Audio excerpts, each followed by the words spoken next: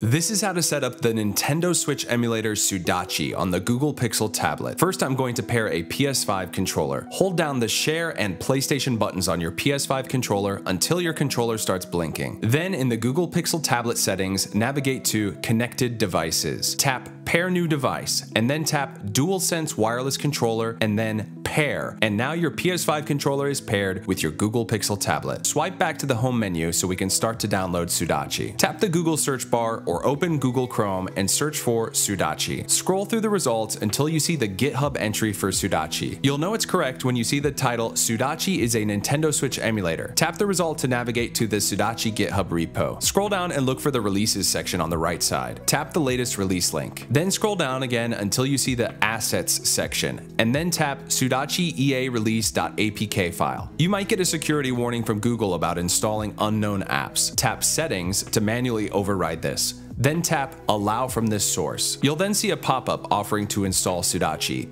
Tap Install to continue. Once it's installed, you'll get another pop-up, and you can then tap Open to open Sudachi. Now that we're in Sudachi, it's time to set a few things up. Let's tap the Get Started button to see what's next. On the next screen, enable notifications, or you can skip this and tap Next. Next, Sudachi needs a copy of your Nintendo Switch prod.keys file. You'll have to provide your own prod.keys file. I've grabbed mine from my modded Nintendo Switch. At this step, I'm going to plug in a USB-C flash drive, which has my prod.keys file as well as a dump of my copy of Mario Wonder to demonstrate how Sudachi runs on the Google Pixel tablet. Tap the Select Keys button and then navigate to where your keys file is stored and tap the prod.keys file. Next, tap the Add Games button and navigate to where your game files are stored. My games are in the same directory as my prod.keys file, so I'll tap Use this folder to proceed. Then tap Allow to grant access to that folder for Sudachi, and then tap OK to confirm that folder. Lastly, tap Continue and you're ready to play some games. If all goes well, you'll see your imported games on the home screen of Sudachi. Tap a game to launch it. You'll have on-screen controls, which you can keep or disable. To disable them, swipe from the left side for Sudachi options. Then tap Overlay options and uncheck Show Overlay to get rid of the on-screen controls. Pick up your PS5 controller and you'll notice that it works right away without any additional configuration. Mario Wonder runs pretty smoothly without any additional configuration. However, the shader compilation causes some stuttering the first time you play through a new area in the game. We're going to make this a little smoother by adjusting one setting. To stop the emulation, swipe from the left and tap Exit Emulation. On the Sudachi home screen, tap the Settings button, then navigate to Graphics Settings. Scroll down until you see Use Asynchronous Shaders and then check that option. This will improve performance in areas where shaders haven't been compiled and results in an overall smoother gameplay experience. Go back to the home menu and then launch your game to test things out. The performance of the Google Pixel tablet in combination of Sudachi and the PS5 controller results in a near console-like experience, which is quite incredible. Frame rates are steady in areas where shaders have fully compiled, and I feel like I could sit down and play through this whole game right now. If you've got any follow-up questions, leave a comment. If you've enjoyed this tutorial, leave a comment. If you'd like me to test out more games or make a different tutorial, leave a comment. Peace and love, and we'll see you next time.